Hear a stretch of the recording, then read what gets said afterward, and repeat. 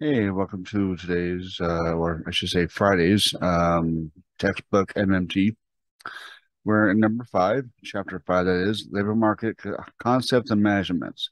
And just to fair warn you, I may flub a lot of words, but I try to get back to it. And I also make fun of myself if I flub a word. Flub a word. There we go. I'm only flipping words, and I haven't read anything yet. Anyway, so in the introduction. Chapter 3 provides an outline of the evolution of economic systems from tribal societies through slavery, feudalism, and eventually to modern capacity. More messing up. Capitalism. There we go. In addition, introduction to the concept of labor market is as a social construct with embedded, power relations was developed to provide the intrinsic understanding of what happens when someone gets a job and receives a wage. This chapter is largely devoted to definitional and measurement issues associated with modern labor markets. We outline the labor market framework, which incorporates definitions of the states of employment, unemployment, and not in the labor force, which are stocks. We classify types of unemployment and argue that the rate of unemployment is an inadequate measure of labor underutilization. We explain the relationships between our stock measure and the flows between the labor markets states. We conclude with the exploration of the average duration of unemployment and its role in the process of labor market hysteresis. 5.2, measurement. Many textbook, wait a minute, let me just kind of get in a better position here. Okay, so many textbooks will state that macroeconomics is the study of the behavior of employment, output, and inflation in the economy as a whole. Thus, in addition to focusing on how real GDP, national income, and prices are determined, macroeconomics also seeks to understand the dynamics of employment, and relatedly unemployment. Further, a central idea in both macroeconomics and the macroeconomics in efficiency is efficiency, getting the best out of the available resources. The concept is extremely loaded and is the focus of many disputes, some more arcane than others. At the macroeconomic level, the efficiency frontier is normally summarized in terms of full employment, which has long been a central focus of economic theory, notwithstanding the disputes that have emerged about what we mean by the term. However, despite doctrinal disputes about how to define full employment, most economists would agree that an economy cannot be efficient if it is not using all the resources available to it. In recent decades, the emergence of issues relating to climate change have all the resources available have all focused our attention on what that resource limit is, or should be. In this chapter, we focus on the use of labor resources. The quest for full employment was embodied in the policy frameworks and definitions of major institutions in most nations at the end of the Second World War. The challenge for each nation was how to turn its wartime economy, which had high rates of employment because of the persecution of the war effort, into a peacetime economy without sacrificing those high rates of labor utilization. In this section, we outline key concepts and consider issues relating to measurement. How do we know how much employment there is at any point in time? What unemployment? Now, is it a measure of waste labor resources, or are there other issues that should be considered? Labor force framework. The labor force framework constitutes a set of definitions and conventions that allow national statisticians to collect data and produce statistics about the labor market. These statistics include employment, unemployment, economic inactivity, and underemployment, which can be combined with other survey data covering for example, job vacancies, earning trade, union memberships, industrial disputes, and productivity to provide a comprehensive picture of the way the labor market is performing. The labor force framework is a classification system governed by a set of rules and categories. It forms the accepted foundation for cross-country comparisons of labor markets. The framework was conceived and made operational through the International Labor Organization, or ILO, and its International Conference of Labor Statisticians, or ICLS. These conferences are expert meetings, developed the guidelines or norms for implementing the labor force framework and generating the national labor force data. The Australian Bureau of Statistics, or ABS, publication of labor statistics, concepts, sources, and methods describes the international guidelines that have been agreed by the national statistical agencies. The guidelines outline the organized principles that define a labor force framework. Thus, national statistical agencies such as the Bureau of Labor Statistics in the U.S. and Office of National Statistics in Britain and the Federal Statistics Office in Germany work within the international agreement or nationally agreed standards and criteria when publishing labor statistics. The rules contain within the labor force framework have the following features: an activity principle, which is used to clarify or classify the population into one of the three basic categories, namely employed, unemployed, and in the labor force, and not in the labor force. A set of priority rules which ensure that each person is classified into only one of the three categories. A short reference point to reflect the labor supply situation as a specified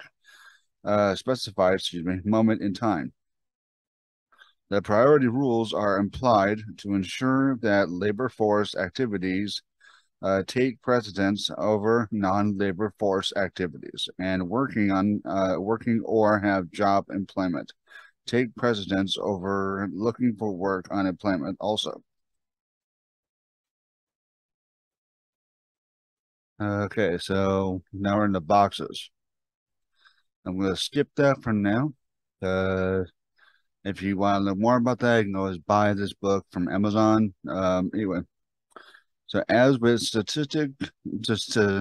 statistical measurements of active employment in the informed section or the black market economy is outside the scope of activity measures. There is a long-standing concept of gainful work. Could be painful too, but gainful work, which shapes these priorities, but this has a proven controversial gainful. Controversial. There we go. Yes. Gainful work is typically seen as work for profit or pay. One can work in government or in non-profit sector where a payment is received, but unpaid work of any kind is not included. Thus, a person who does ironing for a commercial laundry is defined as pursuing gainful work, whereas if the same person is ironing only for their family, they're considered inactive. Clearly, with the economic and non-economic roles being biased along the gender lines, this distinction leads to an undervaluation of a substantial portion of work performed by women, as we noted in Chapter 4. Another example of the precedence paid over unpaid activity is that persons who maintain a house on an unpaid basis are classified as not in the labor force, while those who receive pay for this activity are in the labor force and unemployed. Similarly, persons who undertake unpaid voluntary work are not in the labor force, even though their activities may be very similar to those undertaken by the employed. Yeah, there are figures here. Figure 5.1 summarizes the labor force framework as it applies in Australia, but this structure is common across all nations. National statistical agencies conduct a labor force survey, or LFS, on a regular basis, usually monthly, to collect data using the concept and definition provided in the labor force framework. The working age population, or WAP, WAP, typically refers to all citizens above 15 years of age. In several countries, the lower age threshold is 16. In the past, the age span was from 15 years and 15 years old to retirement age, usually around 65 years. However, as social changes have seen discrimination laws come into force in many countries, the upper age limit has been accordingly abandoned in several nations. Also, the age at which retirees can access government pensions has been increased in a number of countries as part of a wider austerity measure. The WAP is broken down into the labor force, the active component, and not in the labor force, the inactive component. A worker is considered to be active if they are employed or unemployed. The proportion of the adult population who comprise the labor force is governed by the labor force participation rate, which is defined by the ILO. The ratio of the labor force to the WAP expressed as a percentage. We will consider the cyclical behavior of the participation rate later in the chapter. The ILO defines a person as being employed if, during the reference period that may be as short as 1 week or even 1 day, they satisfy one of the following: performed some work for wage or salary in cash or in kind, had a formal attachment to their job but with temporarily not at work during the reference period, performed some work for profit or family gain in cash or in kind, or were with an enterprise such as a business, farm, or service, but who were temporarily not at work during the reference period for any specific reason. What constitutes some work is unclear and controversial. In Australia, the USA, for example, a person who works 1 or more hours a week for pay is considered employed, which makes the demarcation line between employed and unemployed very thin, a single hour of paid work. Within the employment category, further subcategories exist, which we'll consider later. Most importantly, significant numbers of employed workers might be classified as being underemployed if they are not able to work as many hours as they desire because there is insufficient aggregate spending in the economy at that point in time. What constitutes unemployment according to ILO concept is a person is unemployed if they are over a particular age, they do not have work, but they are currently available for work and are actively seeking work. Unemployment is therefore defined as the difference between employment and the economically active population, civilian labor force. Two derivative measures capture a lot of public attention. There you go. First, the unemployment rate is defined by the ILO as the number of unemployed persons as a percentage of the civilian labor force.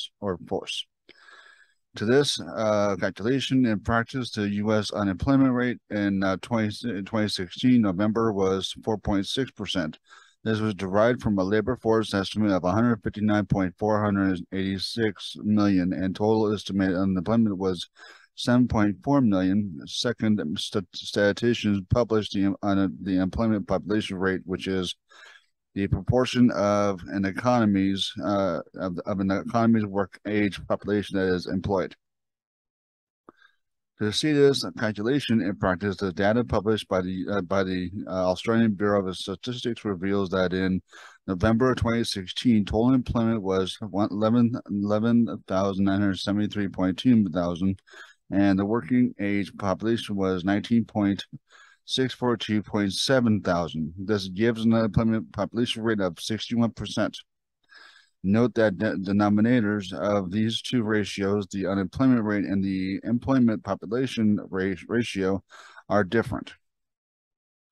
The unemployment rate uses the labor force, while the employment population rate uses the working age population, the former being a subset of the latter. We will see why this difference matters when we consider the way the labor market adjusts over the economic cycle and how this impacts on our interpretation of the state of the economy.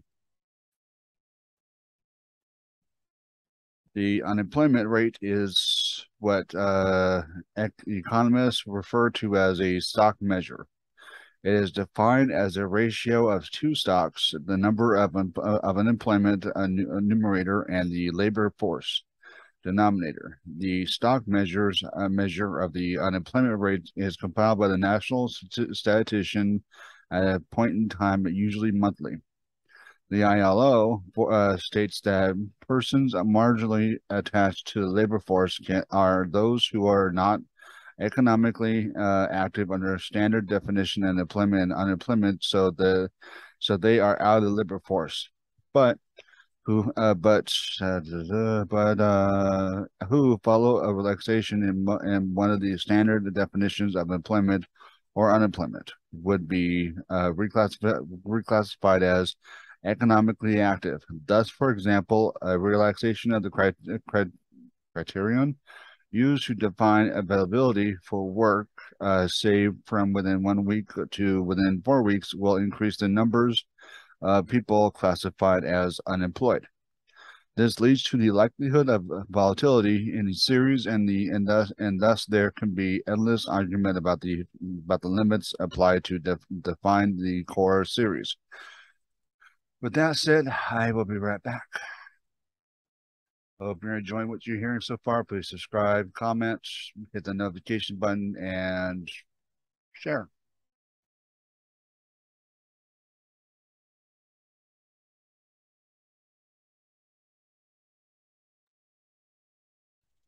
Hey, and welcome back. We are continuing on with chapter 5 of macroeconomics. Anyway, so let's see the impact of small cycle or business cycle on the labor force participation rate. The working age population and the population age above the minimum wage working age, which is usually set at 15. You have learned that the proportion of the working age population that offers themselves for work is called the labor force participation rate. A change in the participation rate leads to a change in the size of the labor force for any given WAP level. The labor force participation rate is a procyclical variable. It rises in good economic times. It falls when job opportunities are scarce.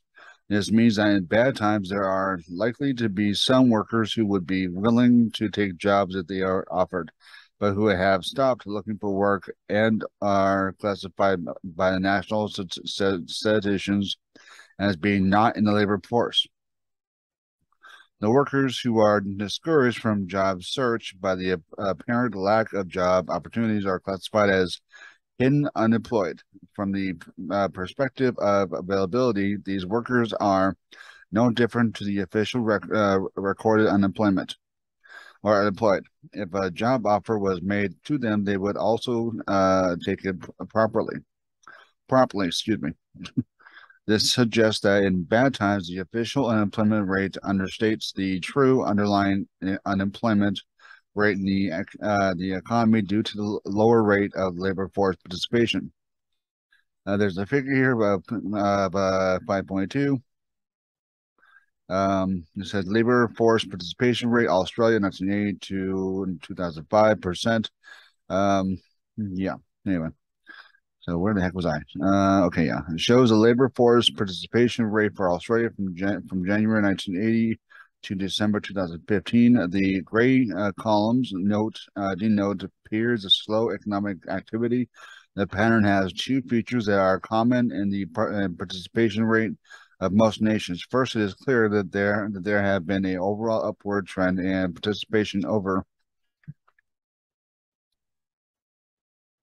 this time, largely the result of the increased involvement of married women in the labor market. Second, these are distinct cyclical episodes coinciding with fluctuations in real GDP growth. For example, in the early 1990s, there was a severe recession in Australia, which precipitated a major decline in the participation rate.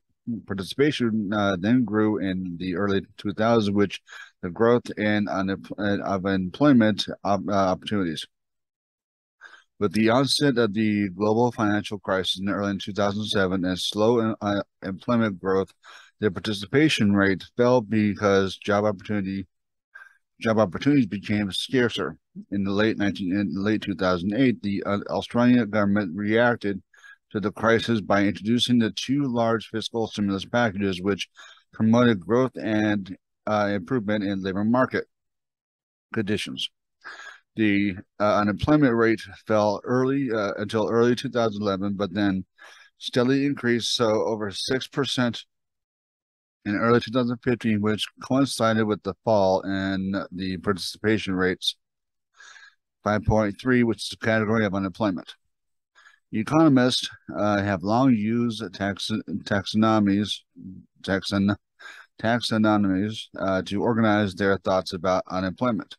We shall address two of the most popular. These taxonomies, okay, so that to be a tough one for me either way. Taxonomies can cut across each other, and no single category is better than the other. The categorization system used depends on the purpose of the analysis.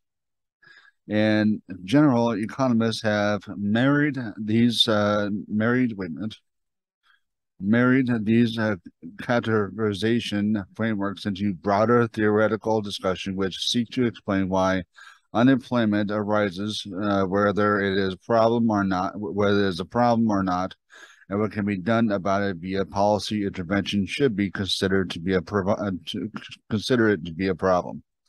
The most frequent used typology for unemployment is used the ology part a lot. For unemployment distinguishes between frictional, seasonal, structural, and cyclical demand deficient unemployment. Frictional employment recognizes that the labor market is in constant state of flux. Jobs are continually being created and destroyed. So workers who have been laid off or have quit or moved between jobs, while firms seek workers for newly created jobs or to fill existing jobs if the previous incumbents have left. Further, new entrances into the labor force seek work while retirees leave jobs.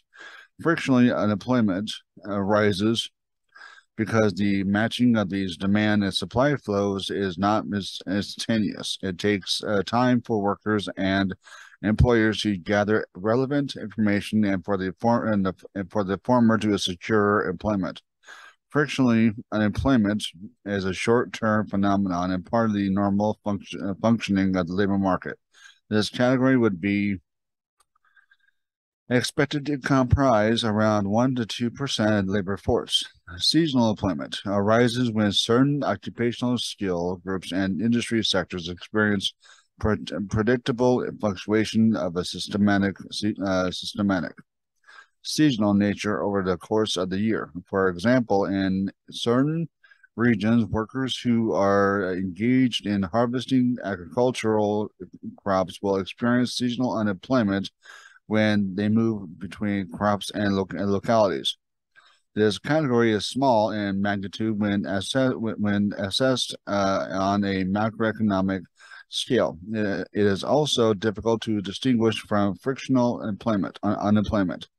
Structural unemployment is said to arise when there are enough jobs available overall to match the total pool of unemployment, but there are mismatches between the skills demanded and the skills supplied, and or between the location of the jobs available and the location of the unemployment. This category of unemployment is often discussed in the context of industrial restructuring, for example, the decline of the manufacturing sector or deindustrialization changes the composition of the industry employment rate, create job losses in declining sectors and new job opportunities in emerging sectors. Further, given that industry employment is not spread evenly across regional spaces, the decline of a major firm in one region will have significant implications for a local labor market. Changes in technology also have structural impacts in the sense that the new skills become relevant while old skills cease to be in demand by firms. These disruptions into the pattern of employment rate or employment take time to resolve. The relocation and retraining of workers displaced by structural change is sometimes a lengthy process. It is the changing patterns of required skills, the changing location of jobs, and the extended time taken to resolve the resulting demand and supply imbalance that distinguishes the concept of structural unemployment from frictional unemployment.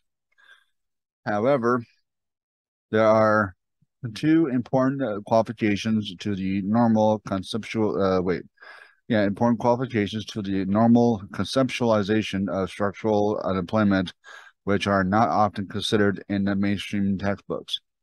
First, the idea of a skill shortage is a relative concept. Unsurprisingly, analysis of skills shortages by industry and governments invariably take the perspective of business and profitability, with an emphasis on the containment of labor costs, both in terms of wages and conditions.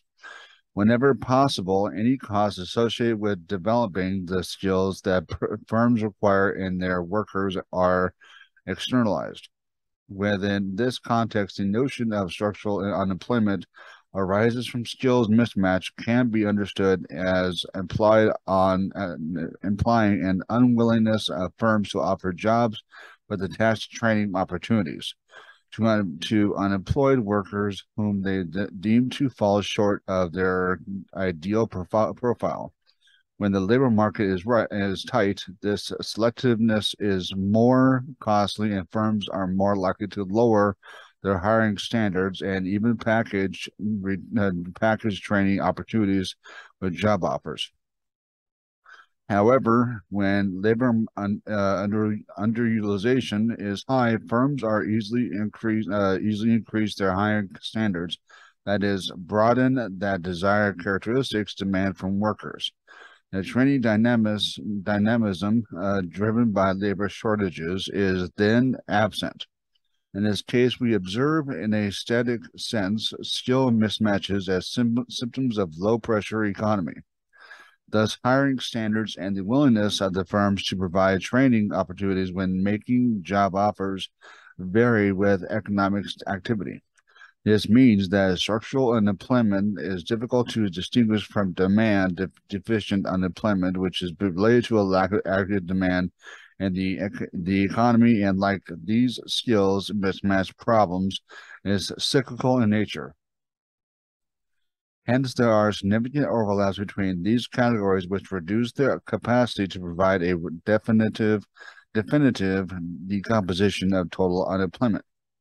Cyclical demand deficient unemployment arises when there is a shortage of jobs overall relative to the willing supply of labor resources.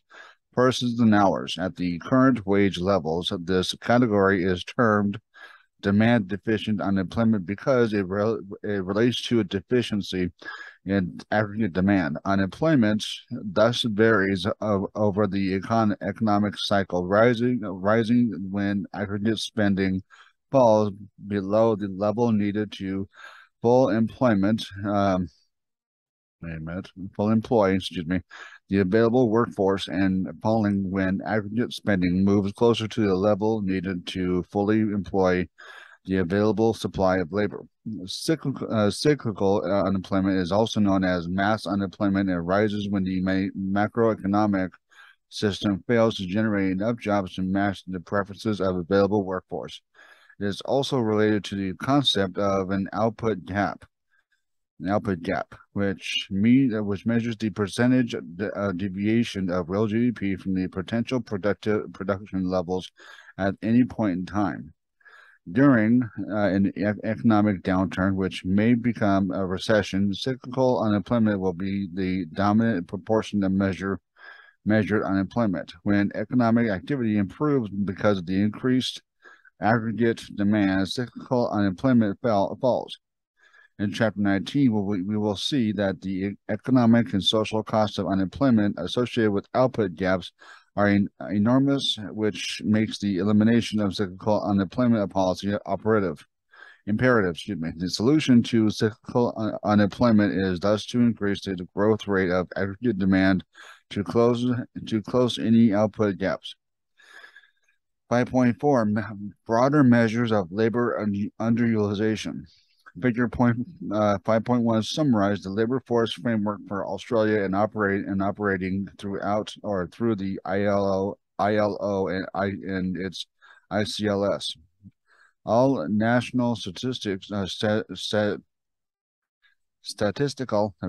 agencies. I may have to say it that way from now on. Agencies have broadly similar structures for collecting data about the labor market. We focus on unemployment as an indicator of labor market performances because it signifies a waste of productive resources. Quite apart from the individual and social, one of the two, social costs accompany it. However, unemployment is a narrow measure of labor utilization. Labor utilization arises for a number of different reasons that can be subdivided into two broad functional categories. A category involving unemployment or its near equivalent. In this group, we include the official unemployed under the ILO criteria, plus those classified as being not in the labor force due to failing to search for failing of employment, discouraged workers, those who are unavailable to start work, other marginal workers, and more broadly still, those who take disability and other pensions as an alternative to unemployment. Forced pension receipts or recipients. These workers share the characteristics that they have jobless and desire work if there were available vacancies. However, they fail to satisfy all the criteria for being defined as unemployed. In particular, they are not actively seeking work. A category that involves suboptimal employment relations. Workers in this category satisfy the ILO criteria for being classified as employed, but suffer time-related underemployment, which is typically associated with part-time work or an inadequate employment situation, working below their skill level. We have already considered the concept of hidden unemployment, which is a near equivalent state to unemployment. In this section, we focus on the underemployment, which has become an increasingly significant problem for most nations, especially following the 2008 global financial crisis. We have seen that within the labor force framework, a person of working age is considered employed if they have worked a minimum number of hours in reference week for pay, typically at least 1 hour per week. The hours required differs across countries, but it is always a low threshold. Otherwise, they are classified as unemployed or not in labor force, depending on how they meet the activity criterion. However, a person working part-time might desire to work more hours, but the state of the economic precludes this. This person is classified as underemployed. In this case, the underemployment is time-related, referring to employed workers who are constrained by the demand side of the labor market, so work fewer hours than they desire. Workers in this state are sometimes said to be invisible underemployment. The other category of underemployment is termed skilled related and refers to workers who undertake jobs which have skill demands below their qualifications. Clearly, if society invests resources in education, then the skills developed should be used appropriately to maximize return on that investment. The concept of an inadequate employment situation, particularly skill-related underemployment, is very difficult to quantify, and this has led to a paucity of data being available to measure it. However, national I hope this always gets me. I don't know why. Statisticians have developed a sophisticated measure of time-related underemployment or visible underemployment. In conceptual terms, at different moments of the reference time period, an underemployed worker can be considered both employed and underemployed, even though the worker is officially classified as employed throughout the whole period. Underemployment workers vary in their desire to extra hours of work. An economy with many part-time workers who desire but cannot find full-time work is less efficient than an economy which reflects workers' preferences for work hours being satisfied. In this regard, involuntary part-time workers share characteristics with the unemployed. Table 1.5 shows the evolution of underemployment in a selection of OECD nations since 1990, ranked highest to the lowest as at 2015. The time-related underemployment, like unemployment, arises from the deficiency in aggregate demand. Unemployment manifests as a lack of available jobs, whereas the presence of underemployment indicates that the demand constraint rations, there we go, the hours of work that are offered by firms in both cases, willing labor resources are wasted. Two concepts of underemployment are also related. The rising incidence of underemployment in many countries since the 1990s has been associated with a rising casualization, there we go, of the workforce as governments have tilted the industry relations playing field towards employers and reduced workplace protections, including restrictions on the use of non-standard hours of work. As a result, the quality of employment has fallen for many workers, often part-time workers, do not have restrictions on the use of non-standard hours of work. Wait a minute, I think as a result, the quality of employment has fallen for many workers, often part-time workers do not have access, that's what I was looking at, to same benefits and protection that full-time workers enjoy. Some employers reduce hours to evade labor regulations that apply to full-time workers. This trend has also coincided with the growth of the service sector. In many nations, this growth has been concentrated on lower skilled, less stable jobs. Underemployment is common in these sectors. We will see in Chapter 19 that a meaningful definition of full employment should include zero underemployment. A worker cannot be considered fully employed if they are enduring underemployment. Okay, so page 75, table 5.1 is just a graph of of all the nations that are included in the underemployment. So I'm going to skip that.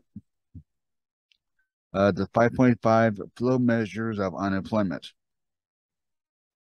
The stock measure of each state indicates the level at a point in time. However, in each period, there are large numbers of workers that flow between states. Unemployment, unemployment, U, and not in the labor force.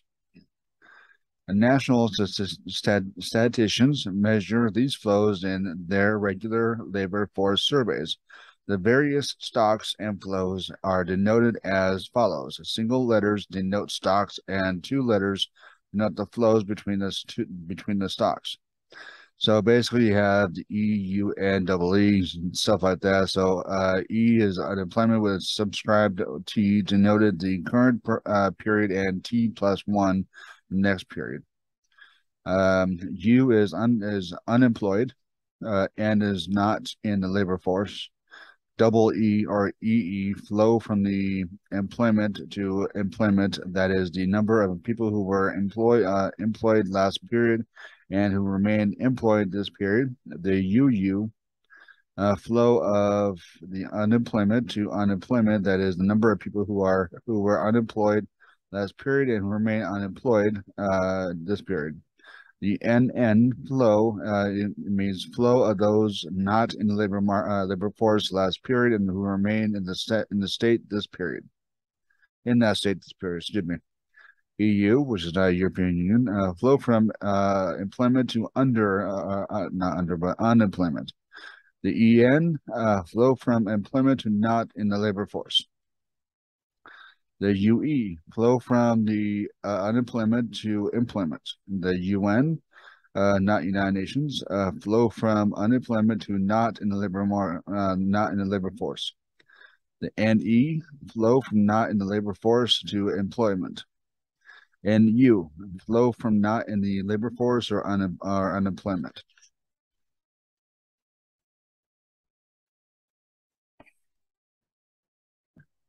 Don't forget to subscribe, comment, like, share, and yeah. Anyway, so let's see. Not part, but page 76. Table 5.2 provides provides a schematic representation of the flows that can occur between the three labor force framework states. To give you some idea of the magnitude of these flows between any given months, the table 5.3 summarizes the flows for the U.S. labor market for the period between December 2015 and January 2016, so pretty much like a month. The data in table 5.3 shows us the total U.S. employment of U.S. employment in December 2015 was 149.678 billion.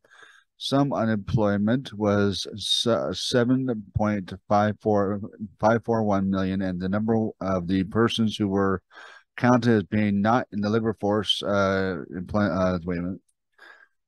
the labor force, was 94.495 million. The sum of these stocks is equal to WAP, the population above the age of 16 of 251.714 million. The flows data show that between December 2015 and January 2016, 1.594 million workers who were unemployed in December of 2015 moved into employment or UE by January 2016. Similarly, 2.1045 million workers counted as being employed in December of 2015 had moved into unemployment pool or EU in January 2016.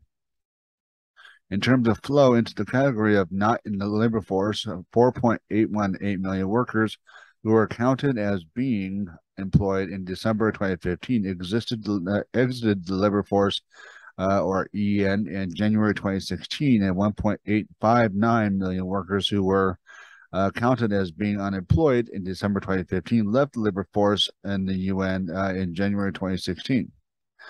Flowing into the labor market were 4.444 million new entrants who became employed, and 2.099 million new entrants who ended up in the unemployment in January 2016. Excuse me. The final column and row show the levels of employment, underemployment, and not in the labor force correspond to December 2015 and January 2016, respectively.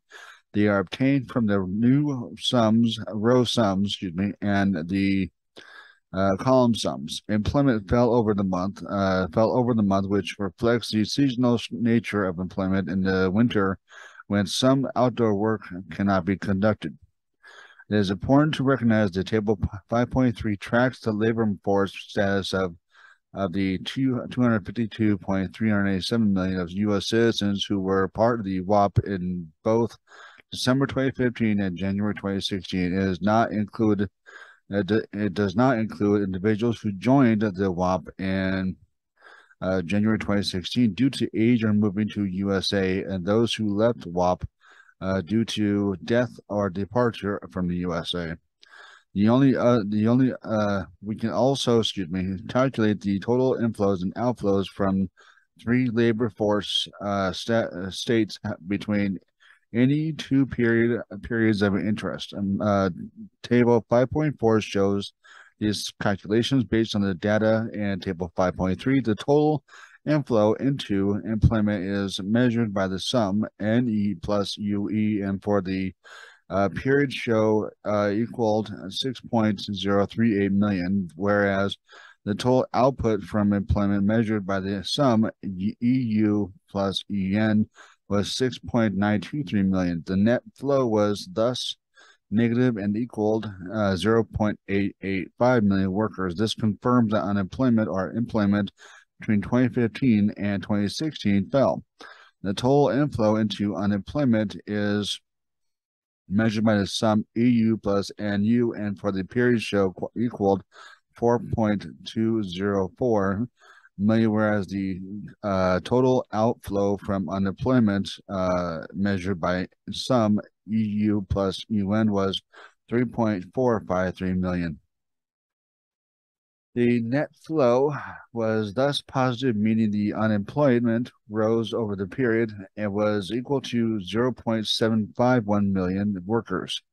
Finally, the total exits from the labor force into not in the labor force is measured by the sum NEN plus UN, and for the period shown equally 6.677 million, whereas the total new entrants into the labor force measured by the sum NE plus NU was 6.543 million.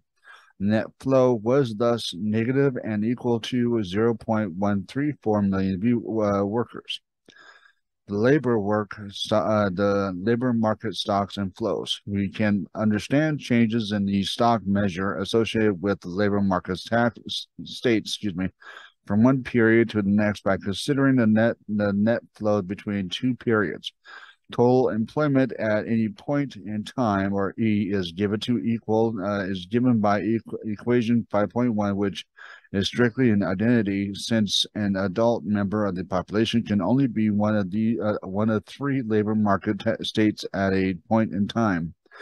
5.1 is E equals E plus UE plus NE minus EU minus EN. In terms of actual flows in the U.S. labor market between December 2015 and January 2016, summarized in Table 5.3 and 5.4, equation 5.1 is evaluation as in millions. So 5.1a, E equals 149.678 plus 1.594 plus 4.444 minus 2.105 minus 4.818 equals 148.793. A change in unemployment in any period, AE, is the total inflows minus the total outflows. So it'd be 5.2 AE equals E minus E equals UE plus NE minus EU and minus EN. Total unemployment at any point in time, which is U, is given by 5.3. So these are sections that I'm reading out, 5.1, 5.1A, 5.2, 5.3, those sections. Numbers in those sections are equal, are plus and minus throughout this whole thing, just in case there's any confusion as far as that part goes. Anyway, so let's see, 5.3, U equals U T minus 1 plus EU 1, or T, I mean, plus NU T minus EU T and equals UNT. I forgot what the T stood for, but anyway, which is probably total. Whatever. Anyway, total unemployment. We already read that. Never mind. Let's see. Equation 5.3. Evaluation evaluated as in millions. 5.3. U T equals 7.541 plus 2.105 plus 2.099 minus 1.594 minus 1.859 equals 8.292. Thus, the change in unemployment is in any period AU is total inflows minus the total outflows. The 5.5 AU equals UT minus UT minus 1. So minus 1 or minus, yeah, minus 1 equals EUT plus NUT minus UE minus UN. We can use the data from table 5.3 to calculate so-called transition probabilities, which are the probabilities that changes of state occur. They are obtained by dividing the elements of a row of 3 times 3 flow matrix by the corresponding row number, or row num, or sum. Anyway, and so it's row sum, just so you know. And table 5.5, the interpretation of, say, 0.03 in the first row is that there is a probability of 0.03 that an individual who was employed in December 2015 left the labor force over the following month, allowing for rounding errors. The row each sum to unity. We typically express these probabilities in percentage terms, such as the probability of a worker who was unemployed in December 2015 or became unemployed, in January of 2016 was 21%. The likelihood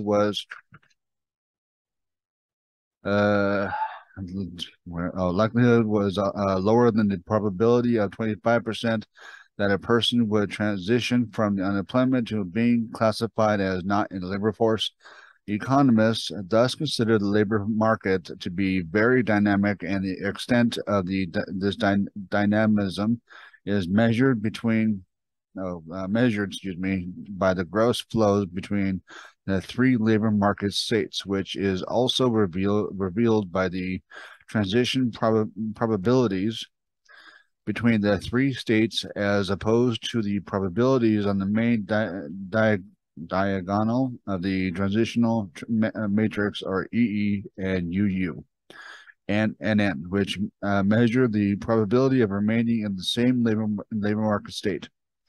Further, these flows are highly cyclical. For example, in a recession, the flow EU increases while the flow UE declines. Workers also drop out of the labor force in greater numbers during a recession, so that labor force participation drops and more new labor market entrances enter the state of unemployment rather than employment.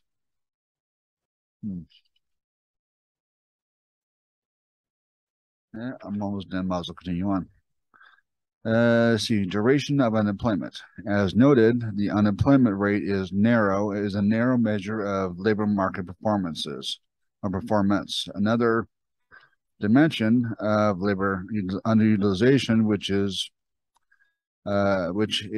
not captured, is the duration of unemployment, as the discussion of flows indicated the labor market is a very dynamic part of the economy, which large flows between the labor force stay occurring on a weekly basis. The magnitude of these flows is, however, highly cyclical, and net flows into unemployment are largely during recession than any other time. It is therefore important to consider the average duration of unemployment as part of our assessment of the state of the labor market. The Australian Bureau of Statistics, a labor statistic concept, sources, and methods, provides the following definition. During the unemployment is defined, duration of unemployment rather is defined as the elapsed period to the end of the reference week since the time and currently unemployment or unemployed person began looking for work, or since a person last worked for 2 weeks or more. Whichever is the shorter, brief periods of work of less than 2 weeks since the person began looking for work are disregarded. That's ABS 2007.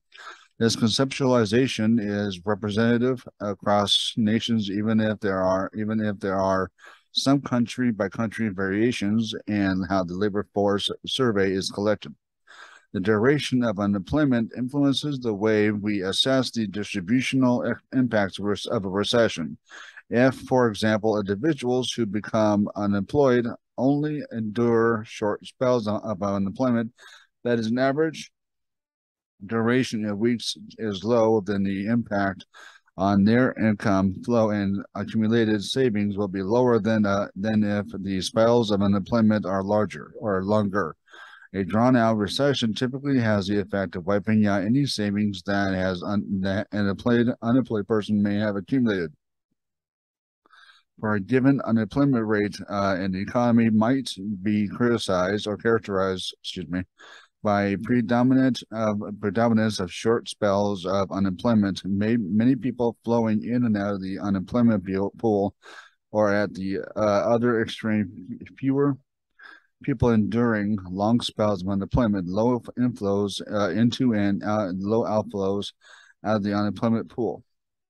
While any unemployment above some irreducible minimum wage rate, problematic. Clearly, the situation where individuals experience an unequal duration of unemployment is more costly, both from an individual and an economic perspective.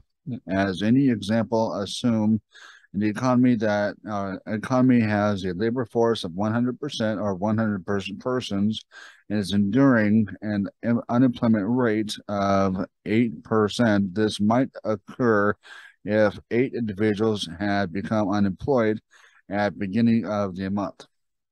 But who will find work in the following month? Next month, 8 different individuals become unemployed. Thus, any other individuals has a duration of unemployment of 1 month. On the other hand, the same economy might have the same 8 individuals enduring unemployment month after month and still maintaining an unemployment rate at 8%. Thus, 8 individuals had 12 months of continuous unemployment, whereas the remaining 92 individuals remained unemployed for the whole year. The total impact of unemployment upon these two hypothetical economies will obviously be very different. The duration of unemployment displays distinct cyclical patterns as economic activity starts to slow and the economy enters a recession. There are large flows into the unemployment pool, and so short-term unemployment surges. As a result, in the early months of a recession, the overall pool of unemployment is more weighted to individuals with short duration spells of unemployment. As recession endures and the net inflows into unemployment remain positive but start to decrease, more workers move into large duration categories of unemployment. And large term long-term unemployment increases. The average duration of unemployment starts to rise more sharply at this stage. The longer the recession, the higher will be the long-term unemployment rate rise. Long-term unemployment rate.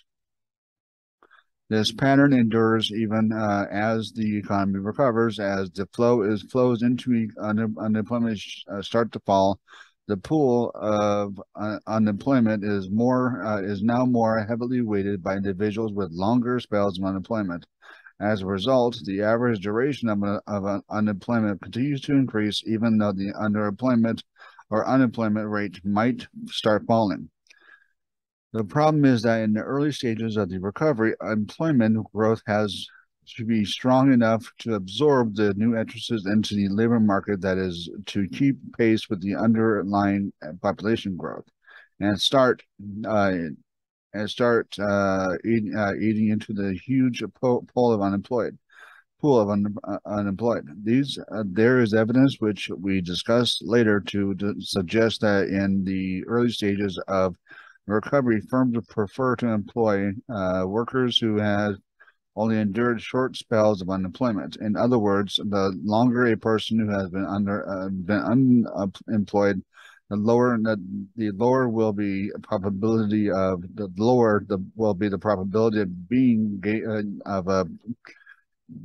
of them gaining work, which is in section 5.7. There are international variations in the official definition of long-term unemployment. For example, in the U.S., it is defined as duration of unemployment of 6 months or more, whereas in Australia and the UK, it is defined as duration of 12 months or more. Figure 5.3 illustrates the way in which the average duration of unemployment behaves during a downturn and oops. Where's those? Okay. Illustrates the way the average duration of unemployment behaves during a downturn and early stages of recovery. Okay, so see, in February 2008, the official U.S. unemployment rate was 4.9%, and the average duration of unemployment was 16.9 weeks. In the first 12 months of the downturn, the unemployment was increased by 2.9 percentage points, and the average duration of unemployment rose by 2.9 weeks. However, in the second year of the downturn, the unemployment rate increased by 1.4 percentage points, but the average duration of employment rose by 10.2 weeks. So even as the unemployment rate started to decrease in the third year of the crisis by 0.7 percentage points, the average duration of unemployment increased by further 7.3 weeks. Hysteresis, 5.7. One of the reasons we worry about situations where the duration of unemployment is high for extended periods relates to the concept of path dependence on hysteresis. Hysteresis is a term drawn from physics and is defined by the Oxford Dictionary as a phenomenon in which the value of physical property lags behind changes in the effect causing it. As for instance, when magnetic induction lags between the magnetized force. In economics, we sometimes say that where we are today reflects where we have been. In other words, the present and path and dependent on more simply history matters. We will consider this effect in more detail in chapter 18, because it has implications for how we conceptualize an unemployment rate that is consistent with stable inflation. We will learn that the hysteresis effect describes the interaction between the actual and equilibrium unemployment rates. The implication of hysteresis is that the unemployment rate associated with stable prices at any point in time should not be conceived of as rigid, constrained on expansionary macro policy. The equilibrium rate itself can be reduced by policies that reduce the actual unemployment rate. For the discussion in this chapter, we will confine ourselves to the way the economic cycle impacts on hiring and labor market. A recession causes unemployment to rise, and if it's prolonged, short-term joblessness becomes entrenched. Long-term unemployment, as we noted in the previous section, thus we would observe a rising average duration of unemployment as the number of long-term unemployed workers rises. However, the unemployment rate behaves asymmetrically, with respect to the economic cycle, which means that it jumps up quickly but takes a long time to fall again. There is robust evidence to conclude that a worker's chance of finding a job diminishes the longer their spell of unemployment. When there is a deficiency of aggregate demand and hence lots of unemployed workers seeking jobs, employers use a range of screening devices when hiring. The screening mechanism effectively shuffled the unemployment queue, with the least desired workers relegated to the back of the queue. Among other things, firms increase hiring standards. For example, demand higher qualifications than are necessary, and may engage in petty prejudices screened by age, ethnicity, and so on. A common strategy is to engage in statistical discrimination, whereby the firms will conclude that because on average, a particular demographic cohort shows a particular feature, higher absentee rates, for example, every person from that group must therefore share the negative characteristics. Accordingly, they will screen job applicants using that information, even if the average has no relevance to any particular person in that cohort. Personal characteristics such as gender, age, race, and other forms of discrimination are thus used to shuffle the disadvantaged workers to the back of the queue. In this context, the concept of hysteresis relates to how the labor market adjusts over the economic cycle. In a recession, many firms disappear altogether, particularly those which were using very dated capital equipment that was less productive and hence subject to a higher unit cost than the best practice technology. Disadvantage the long-term unemployed. This phenomenon is referred to as skill atrophy. Skill atrophy extends beyond the specific skills needed to operate a piece of equipment or participate in the firm's specific process. Long-term unemployment also erodes more general skills because the psychological damage of unemployment impacts on a worker's confidence and bearing. A lot of information about the labor market is gleaned informally via social networks, and there is strong evidence pointing to the fact that as the duration of unemployment increases, the breadth of quality of unemployed workers' social network declined. New entrances and the labor force enter the unemployment pool because of the lack of jobs. They are then denied relevant skills and the socialization associated with stable work patterns. Further, because training opportunities are often provided with entry-level jobs, it follows that the average skill of the labor force declines when vacancies fall. Thus, both groups of workers, those who have lost their jobs and the new entrants, need to find jobs to update or acquire relevant skills. Skills experience upgrading also occurs through mobility from jobs, which is restricting during a downturn. Therefore, workers who have endured shorter spells of unemployment, all else being equal, will tend to be closer to the front of the unemployment queue.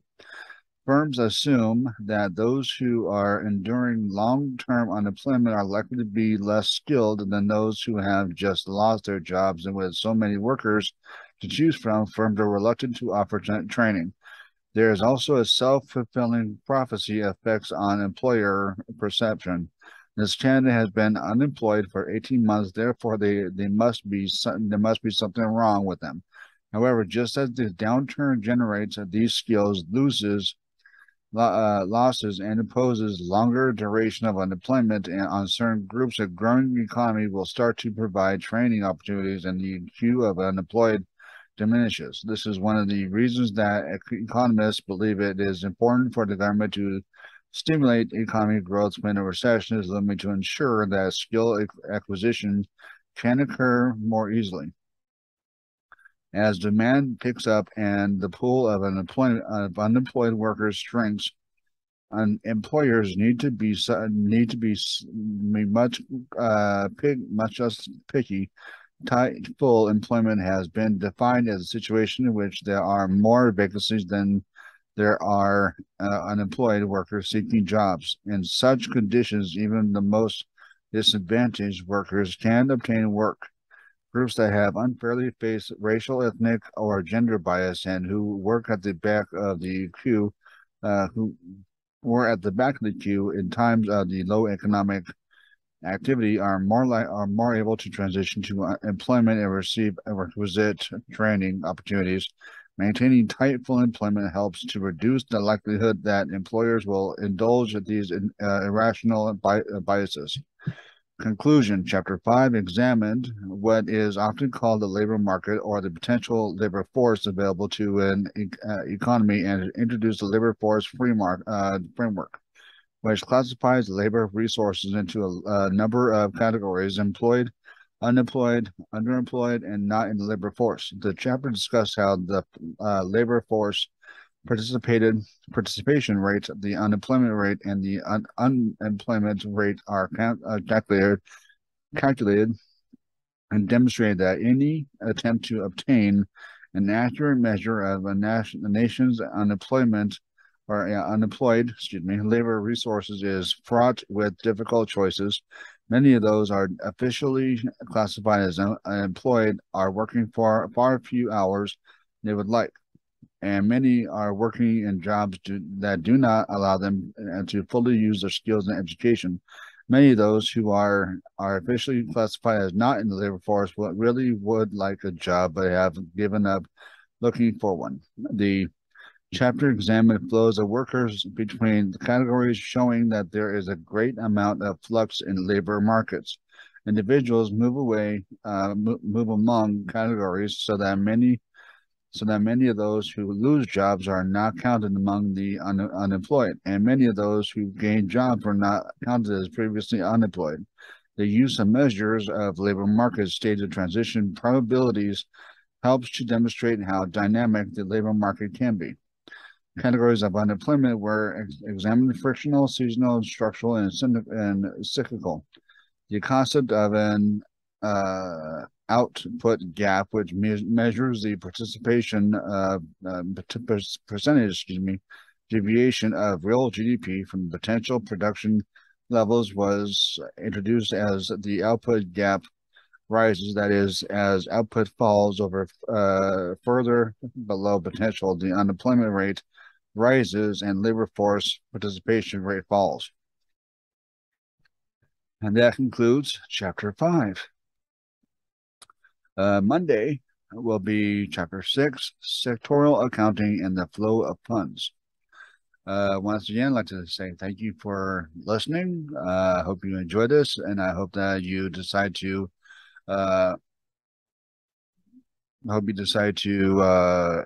subscribe, comment, hit that like button, share, all of the above, pretty much. But thanks for listening. And for more MMT related material, go to realprogressives.org. On YouTube, go to seek out the Rogue Scholar. Seek out Real Progressives in Action. Seek out the Luke Parcher Show. Seek out You Down with MMT, my show. And that's where this is going as far as that part goes. Either way, subscribe to those channels, comment those channels, hit the bell, and share. Thanks for listening, and hope you have a good weekend. Peace out for now. Talk to you Monday.